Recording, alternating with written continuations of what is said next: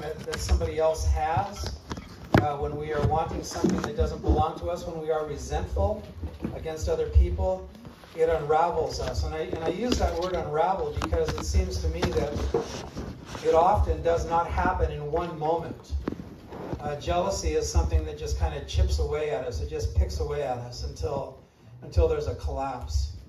I'm terrible about finding threads on my clothes and pulling them. Do you guys do that too? You know you're not supposed to do that, you know.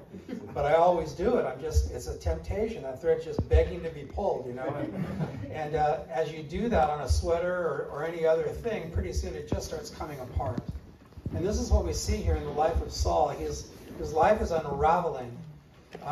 He could have had a decent life after sinning so badly that he lost the kingdom, he lost his right to the throne. After that, he still could have had a decent life.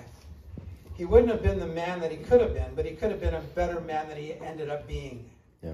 And this was all his choice. Mm-hmm. God did not want this for him. God gave him free will. God gives each one of us free will. And Saul made terrible decisions. And so we're going to be, Lord willing, tackling here the last part of chapter 18 and all of chapter 19. When we're going through the Old Testament like this, and there's a lot of what's called narratives, it's just a story.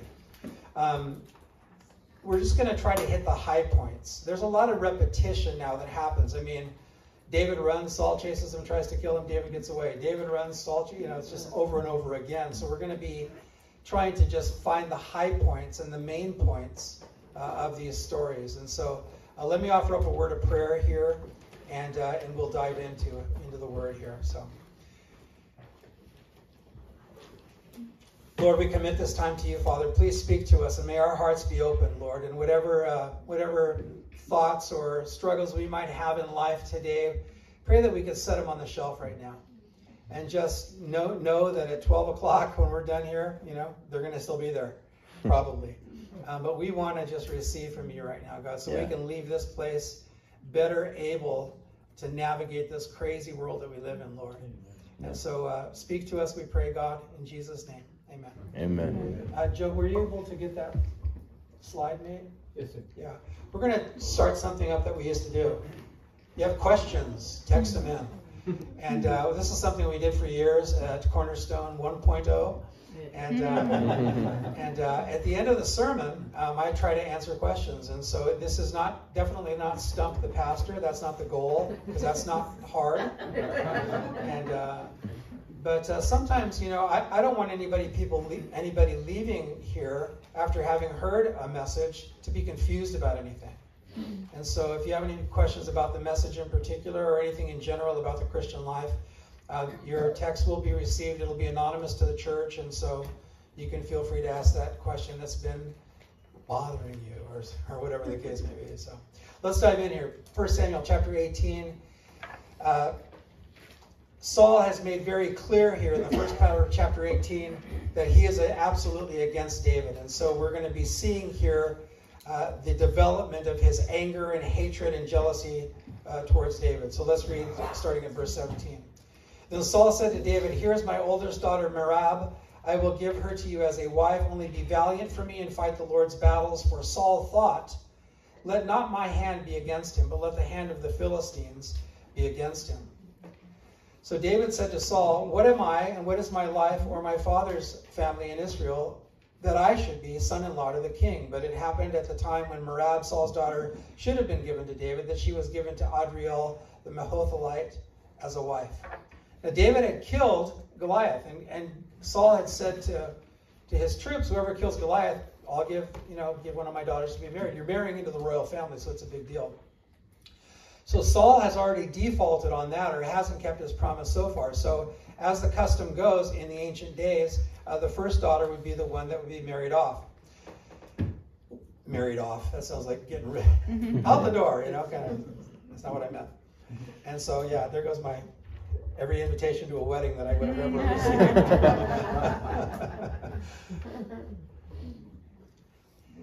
What I want us to notice is that Saul uses his two daughters here. He doesn't care about their emotions. I mean, as a father, you care about the emotions of your children, or you should anyway. but he's using his kids as leverage to get to David. And the first thing that he's going to do here is that he's going to say, David, basically this: yeah, you don't have any money for a dowry, and a dowry was basically a bride gift ahead of time, so that if the marriage didn't work out, she would be left with some kind of financial support or something. And David here knows, I don't have any money. So he says, what he's going to be telling him is, just bring me the foreskins of 100 Philistines. I mean, that's just disgusting, you know. But what he's trying to do is he's trying to get David killed. Yeah. And he says, I don't want to be blamed for that, so I'll just make it look like I'm giving him a break. Instead of him trying to round up some money or possessions or things like that, he can just go fight our enemies. And it'll be kind of a 2-for-1. We'll be conquering some of our enemies, and he'll have a bride gift, and he can come back and marry my daughter. And I'm actually kind of giving him a break. So let's look at the notes here. Verse 17, Saul hated David so much he was willing to use his daughter as an excuse to cause him to be killed. He's absolutely indifferent to his daughter's feelings. He says there, be valiant for me.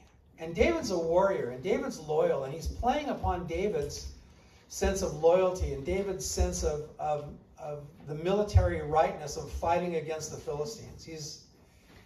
He knows how to. Saul's a manipulator. Yeah. Guys, when we are jealous of people and we resent them, it's easy to try to manipulate them or manipulate them, and even use our own flesh and blood to do it. And it's just a horrible thing. He's just playing with his daughter's emotions here.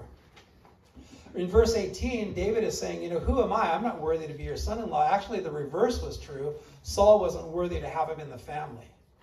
But we're going to see here a consistent humility in the heart of David. I mean, David is just an outstanding man at this point in his life.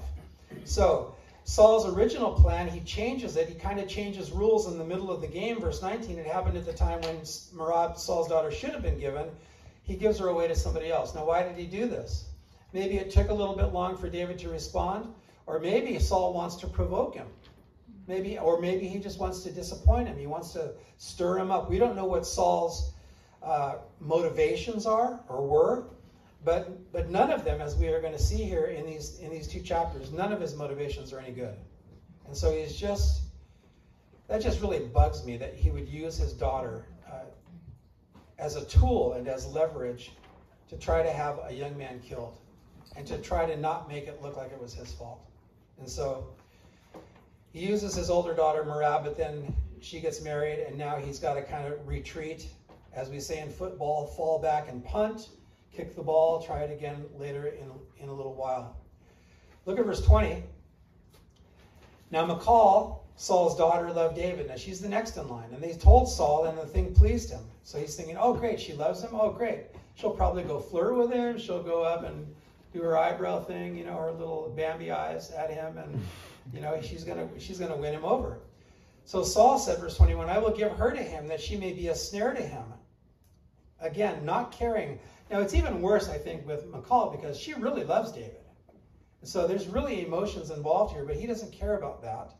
Saul said, I'll give her to him that she may be a snare to him, and that the hand of the Philistines may be against him. Therefore Saul said to David a second time, you shall be my son-in-law today. And Saul communicated his servants. He said, communicate with David secretly and say, look, the king has delighted in you, and all his servants love you. Now therefore become the king's son-in-law. So they're working behind the scenes. So he's using his daughter. Now he's using his servants. Verse 23, so Saul's servants spoke those words in the hearing of David. And David said, does it seem to you a light thing to be the king's son-in-law, seeing I am poorly and lightly esteemed? And the servants of Saul told him, in this manner David spoke. So David here absolutely feels unworthy for this position. Now he hasn't been told about the whole thing about the foreskins of the Philistines yet.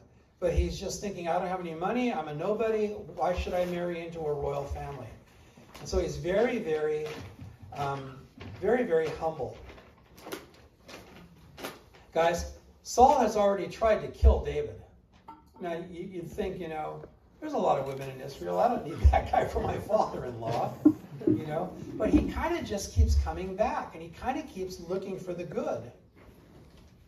And it amazes me. David, how can you just keep coming back and hoping for the best? And it made me think about 1 Corinthians 13. Look at your notes there. You guys know this verse. Love bears all things and believes all things, and it hopes all things. And it endures all things. And I see that verse being played out so clearly in the life of David here. He's really hoping for the best. I mean, you know, if somebody threw a spear at me once or twice, so far Saul has thrown spears twice, you'd kind of be thinking, I'll you know, we'll talk across the courtyard, out of the range of your spear, you know. But I think David somehow just thinks, well, maybe he's over it. Maybe he had a bad day. You know, it says earlier that a distressing spirit from the Lord was upon him, and so maybe David's even thinking, maybe the demon's leaving him alone today, you know, or something. But he just has this unusually childlike, naive hope that everything's going to be okay. And I just am amazed at that. So he doesn't feel worthy to become the king's son at all. And the servants go and tell him, hey, the king wants you. And they hear what David says, and they go back and tell Saul, you know, he doesn't feel worthy to be your son-in-law. So picking it up at verse 25, Saul said, thus you shall say to David. Now he's hatching another plan. The king does not desire any dowry, but 100 foreskins of the Philistines to take vengeance on the king's enemies. So he's playing on his loyalty again and on his sense of duty. But Saul thought to make David fall by the hand of the Philistines. So when his servants told David these words, it pleased David well to become the king's son-in-law. I mean, he killed Goliath. 100 Philistines is not going to be a problem. So he's thinking, I can do that. That'll kind of save my male ego. It'll make me feel respectable. Pleased David well to become the king's son-in-law. Now the days had not expired, therefore David arose and went, he and his men, and killed 200 men of the Philistines. I mean, if 100 is good, 200 is better, right? So why not? And David brought their foreskins and gave them in full account to the king, that he might become the king's son-in-law. Then Saul gave him Michal, his daughter, as a wife. David Gusick in his commentary is so funny. Yeah, read it. Did you read it? He says, you know, so many times you wish you could just see what was going on in the Bible. I mean, see Jesus walking on the water. You know, this is one of those times you're like, I don't want to see this, you know. It's just a disgusting, hideous thing. So David here, you know, humorously, I'm saying this sarcastically and humorously, he has two choices. He can go talk to the Philistines and say, could I have 100 volunteers to become circumcised? And I'll take your foreskins. Or, which isn't going to happen, or he has to go do it himself. And he goes and does it himself, and in fact, he gets 200 of them. So he was poor, but he could perform this act of public service. So it's making Saul look like he's a flexible, nice, generous guy, you know. Everybody knows David can't pay a bride price. Well, Saul just let him do what he's good at. And so, but in Saul's heart, he wants him dead. Here's a point to notice. And please don't miss these things. Please read between the lines a little bit on these verses. Jealous people can look good and look honorable, but their hearts are still deceitful. And it's going to come out, and everybody's going to know it eventually. And everybody's going to know this about Saul eventually. But right now, the public, you know, talk on the talk channels could have been, boy, he's really giving him a break. He's letting him bring the bride price in a way that he's able to do it. Isn't Saul flexible? Isn't he generous? Isn't he kind? Isn't he understanding? So David brings these foreskins. Verse 28. Thus Saul saw and knew that the Lord was with David, and that Michal, Saul's daughter, loved him. He's already lost his son to the love of David. Now he's losing his daughter. And he knows that the Lord is with him. You'd think, you know, Saul, okay, how many plans are you going to try to create here? Why don't you just stop? Why don't you just repent? Why don't you just surrender? I've said this before. A friend of mine said the word surrender means to join the winning team. Join the winning side. When we surrender to the Lord, we're joining the winning side. And what a great time for him to just say, you know, David, I'm really sorry. It's been in my heart to kill you, but clearly God is with you, and you can be king now. And if you would let me serve, I mean, there's people that would have followed Saul into battle, you know, and he could have served God, he could have served the nation of Israel, he could have served David, but he's just not going to do it. Yeah. 28 again, thus Saul saw and knew that the Lord was with David, and that Michal, Saul's daughter, loved him, and Saul was still more afraid of David. It's not getting better, it's getting worse. So Saul became David's enemy continually. David here is willing to risk his life for Saul, and Saul sees him as an enemy. Jealousy will blind you about what people really think about you, how people really feel about you. Jealousy blinds us, guys. If there's jealousy in your heart or envy, don't be surprised if you have a wrong idea about somebody, like 180 degrees wrong. And we just have to be so careful about those things. Verse 30, then the princes of the Philistines went out to war, and so it was whenever they went out to war that David behaved more wisely than all the servants of Saul, so that his name became highly esteemed. So David here is just winning, and Saul is losing. And he still will not repent. Next chapter, verse 19. Now Saul spoke to Jonathan his son and to all his servants that they should kill David. See, before he's doing it secretly. Before he was trying to let the Philistines do it. But now he's bringing everybody in on it. If you have jealousy and you have influence, now you build a team of assassins. It might just be character assassination, position assassination, or actually assassination, life assassination. But now he's bringing other people in. He spoke to Jonathan, his son, and to all his servants that they should kill David. But Jonathan, Saul's son, delighted greatly in David. So Jonathan told David, saying, my father seeks to kill you. Therefore, please be on your guard until morning and stay in a secret place and hide. And I will go out and stand beside my father in the field where you are, and I will speak with my father about you. Then I will observe and I will tell you. So Jonathan wants to keep David in the loop and protect his friend. Verse 4, thus Jonathan spoke well of David to his Saul his father, and said to him, let not the king sin against his servant, against David, because he has not sinned against you. His works have been very good toward you. I mean, that was obvious. There was no denying that. For he took his life in his hands and killed the Philistine, Goliath. And the Lord brought about a great delivery for all Israel. You saw it and rejoiced. Come on, Dad. You were happy about him. You were glad you brought him into the house right away. What has gotten into you, Dad? Why then will you sin against innocent blood to kill David without a cause? He's not saying, Dad, you're having a bad day. He's saying, Dad, you're sinning. He doesn't sugarcoat it at all. He's being very, very upfront. He's not trying to stay out of it. He's not staying neutral. He's being very blunt with his father. By the way, if Dad sits in the palace with a spear all the time, he's not a safe guy to be blunt to.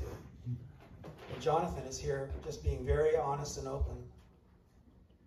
Verse 6, so Saul heeded the voice of Jonathan, and Saul swore, as the Lord lives, he shall not be killed. So now he's swearing in the name of God. Then Jonathan called David, and Jonathan told him all these things. So Jonathan brought David to Saul, and he was in his presence, as in times past. There's a temporary reprieve from the hatred of Saul against David, but it's not going to be permanent. I want you guys to notice, and please, put on your thinking caps and kind of lean into the text a little bit. Saul's mind is convinced, but we're going to see that his heart's not convinced. And sometimes, people might talk to us about a particular bad attitude that we have, and at the end of the conversation, we can't deny except that they're right. Yeah, you're right. I did this, I said that, and that person's not what I said they are, and so on and so forth. And we're intellectually agreeing with the situation, but then we kind of retreat back into our feelings. We know in our minds, but it just doesn't make its way into our heart. The truth, obviously, guys, has to enter our mind, but then it has to drop, as they say, those 18 inches and get down into our heart. And it never makes it past Saul's mind. He will not let his heart be softened by the Lord here. Look at verse 6. So Saul heeded the voice of Jonathan and swore, as the Lord lives, he shall not be killed. Jonathan called David, and Jonathan told him all these things. So Jonathan brought David to Saul, and he was in his presence as in time past. And there was war again, and David went out and fought with the Philistines and struck them with a mighty blow, and they fled from him. I want us to turn over, if you would, guys, to Matthew chapter 12 just for a moment. And we're not going to do a lot of page turning today, but this is right at the heart of what we're looking at here. Matthew 12, verse 33.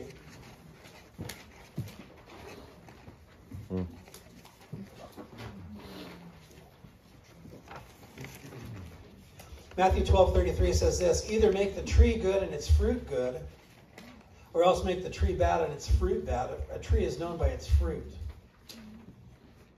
Right now, Saul, the roots of his heart are still bad. Therefore, the fruit is going to be bad. He's mouthing the right words, but the nature and essence of who he is bad, and it's going to be known by the fruit.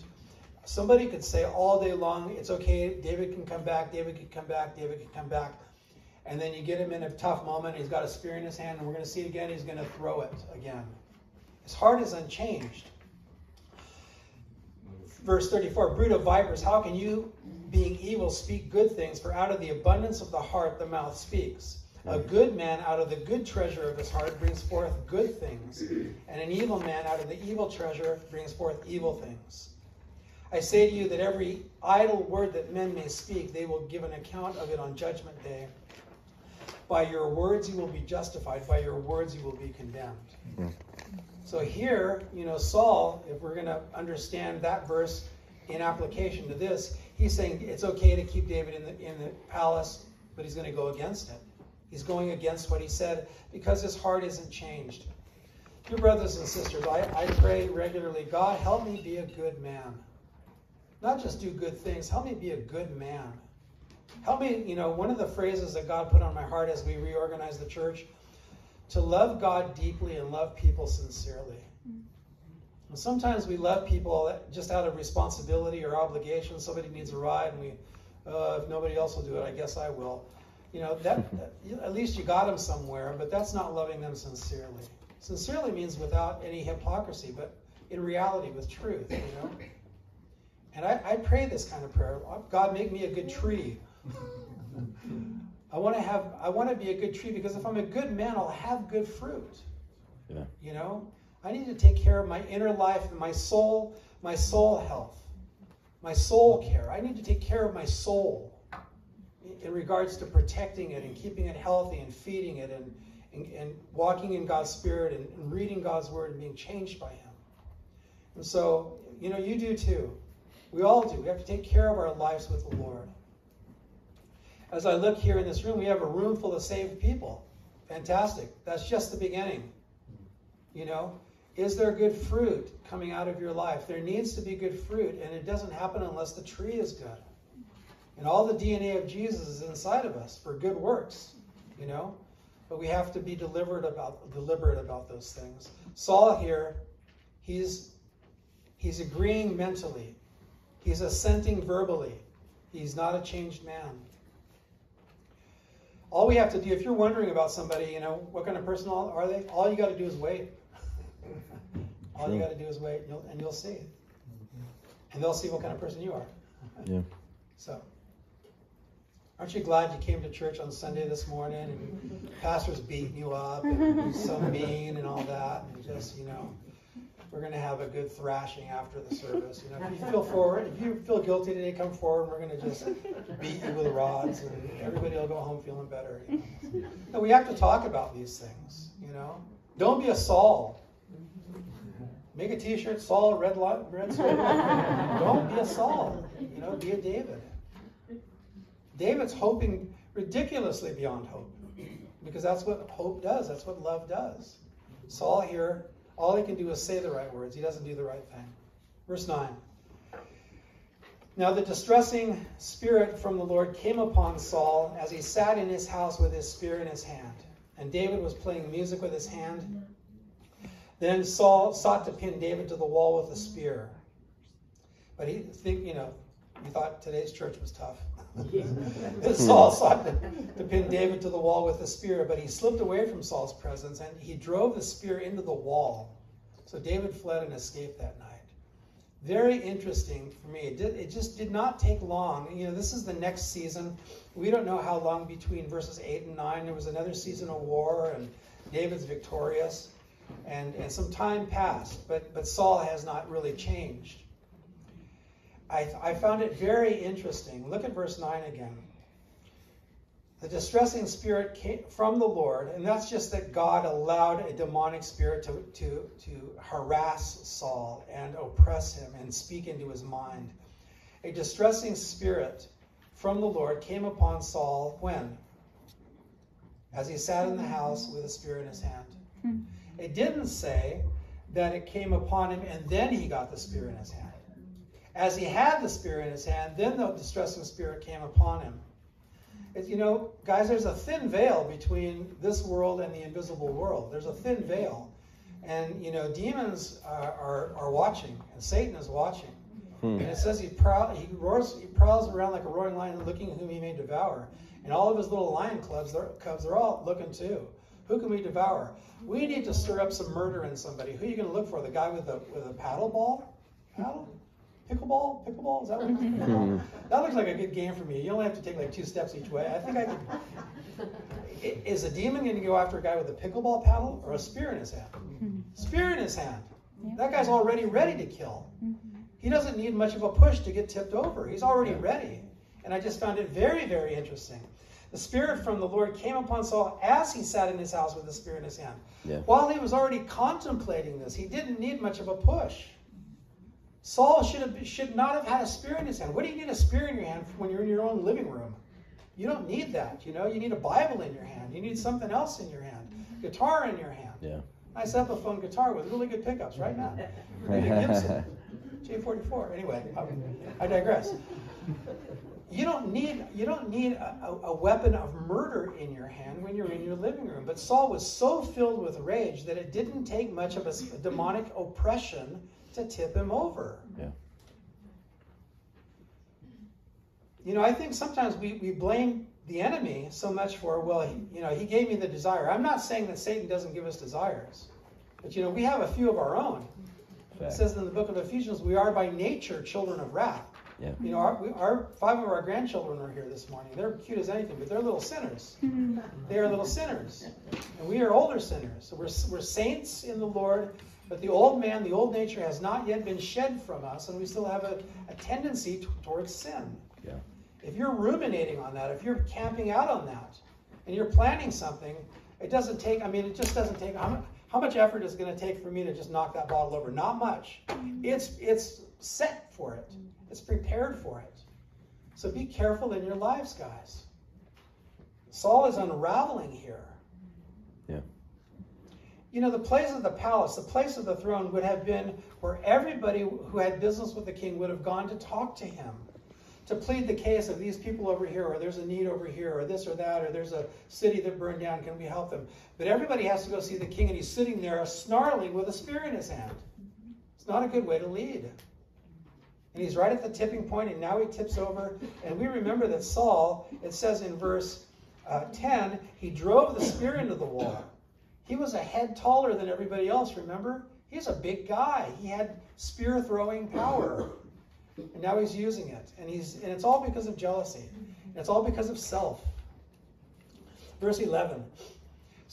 Saul also sent messengers to David's house to watch him and to kill him in the morning. And Michal, David's wife, told him, saying, if you do not save your life tonight, tomorrow you will be killed. So somehow she finds out about it. She probably knows how her dad operates, you know. So Michal let David down through a window. That's kind of humbling. She must have had some help. I mean, you know. And he went and fled and escaped. And Michal took an image and laid it in the bed, put a cover of goat's hair for the head, and covered it with clothes. So when Saul sent messengers to take David, she said he is sick. So she's understandably protecting her husband. That word image there, it's teraphim, and it's kind of an idol, but it's not like a Canaanite idol. It was something that the Israelites used as kind of an image of God, a secondary image of God. So it was not a biblical thing. It was just some kind of, unspiritual custom that they developed. So, but it's just an image. So she pretends that it's David lying in the bed. You know, she's protecting her husband. Verse 14. So when Saul sent messengers to take David, she said, he is sick. Then Saul sent the messengers back to David saying, bring him up to me in the bed. that I may kill him. I mean, that's wicked. I can't go to him and kill him in his bed, so bring him here to my palace while I sit here with my spear. And he's so weak, he can't even get out of bed. Perfect. I don't have to try too hard. I'll just run him through. I'll run the spear through him and through the bed too. I mean, it's just murderous. It's awful what has gotten into Saul's heart. Where did we leave off? 18. 18 it is. So David fled and escaped and went to Samuel at Ramah and told him all that Saul had done to him. And he and Samuel went and stayed in Naioth. Mm-hmm. Now it was told Saul, saying, take note, David is at Naioth in Ramah. David here chooses to run instead of fight. David could have had a successful military coup against Saul at this point. You know, and I probably would have been fighting with David. Fighting for him. You know, who would have blamed David? This guy's trying to kill you. 3 attempts on your life now, you know, after all you've done for him. And David, Lord, give me that kind of love for people. He's just this childlike, I say naive in the best sense of the word. I'm just not going to quit trying to give Saul a chance. He's just trying and trying and trying. But he doesn't fight against him. He flees. And he goes to a man that's going to give him godly counsel. 2 things to learn out of verse 18. David fled when he could have stayed and fought, and nobody would have blamed him. But he knows if I take the throne by force, that's not the thing that God has for me. I'm not going to do anything unless the Lord directs me to, even though, humanly speaking, I have a right to. And then in verse 18, he goes to Samuel. When you're in trouble, guys, find godly counsel. Don't find somebody that's going to throw spears with you. Find godly counsel. And I'm sure he just sat down with Samuel and they had a long talk, and Samuel's going to give him kind of a bro hug here, and just, you're doing the right thing. And yeah, Saul's out of his mind, and everybody knows that you're innocent, and he's kind of reinforcing him, you know. So if you're in a David situation right now, go find a Samuel. Yeah. And if you're a Samuel, then good for you, because you're the kind of person that people want to go to. You know, I hope and pray that each one of us in here, as followers of Jesus, whether people are Christians or not, that they find that they can come to you. Saw a great little meme on Facebook. There's not too many anymore. But I like a good treasure hunt. Who doesn't? And it said, don't just invite people to your church, invite them into your life. Invite people into your life and get to know them. Yeah. There was a phrase bouncing around a few years ago about the third place. The first place is home, the second place is work. The third place is what for you? Church? Okay, besides that, you're ruining my thing, Mark. Yeah, give me 10 push-ups right. The third place might be like where our kids have sports, or where you go for recreation, or, you know. Friendship, yeah. The third place is where you can invite people into your life. And so, you know, that helps to make us Samuels. That helps to make people know that they can trust you. You know, there's going to be a first time that somebody trusts you. But if on the first time that they trust you, they've already thought about it 20 times. They finally got the courage to go do it. And that takes time. David knew that he could go to Samuel. He doesn't fight back. Verse 19. Now it was told Saul, saying, take note, David is at Naioth in Ramah. So Saul sent messengers to take David. And when they saw the group of prophets prophesying and Samuel standing as leader over them, the Spirit of God came upon the messengers of Saul, and they also prophesied. The word prophesied there is translated like they began to give praise to God. They began to honor and acknowledge God along with the prophets. They got caught up in the spiritual moment. The Holy Spirit came upon these men. They came with at least the intent to help Saul find David to kill him, or they came with murderous intent. But the Holy Spirit just fell upon these guys, and they were changed at that moment, at least for that short season. And who was behind that? God. I'm going to turn your assassins into worshipers. Verse 21, and when Saul was told, he sent other messengers, and they prophesied likewise. So you can't commend Saul for his intentions, but he sure is relentless. Then Saul sent messengers again, the third time, and they prophesied also. So he figures, I'll just go do it, Then he also went to Ramah and came to the great well that is at Sechu, and he asked and said, where are Samuel and David? And someone said, indeed, they are at Naioth in Ramah. So he went there to Naioth in Ramah. Then the Spirit of God was upon him also. And he went on and prophesied until he came to Naioth in Ramah. Saul goes with murderous intent. This isn't just about, wow, what an amazing thing God did to Saul. This is like what an amazing thing God did for David. Yeah. He turns my assassins into worshipers. That would not have happened had David started fighting back. David never would have seen that. You don't think that's an encouragement to David? Oh my goodness. God is changing the hearts of men as they come with spears and swords. He's changing them on the way. What an amazing, amazing experience for David. Verse 23, so he went there to Naioth and Ramah.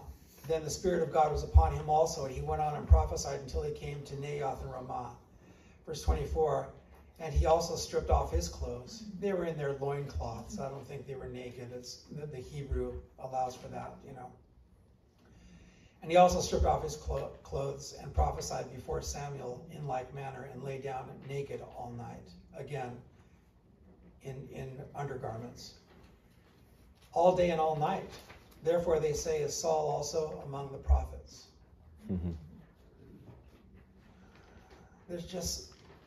You just have to wonder, like, Saul, what is God going to have to do? Like, turn you into a frog? and probably then he still won't change, There's so much evidence that God is working on behalf of David. Look down at the last little section there on your notes. Saul pursues David. We see the Holy Spirit moving upon these messengers in a powerful way. That's evidence to Saul that God is for David. Perhaps these messengers were indifferent, but Saul was definitely not interested in the things of God. Yet the Holy Spirit comes upon them and Saul, and they fall prostrate on the ground naked, worship before God. God changed their hearts and protected David. And what happens after that? Saul goes back to wanting to kill David. It just speaks to us so much that you can have a genuine Holy Spirit experience in a moment. Yeah. But that doesn't change your heart. Yeah. Changing your heart has to be something that you agree with God about. Right. These guys did not go looking for this. God overpowered them by his Spirit, and they got caught up in the moment. But Saul is not converted here. Saul is not changed. He's just still a murderous man.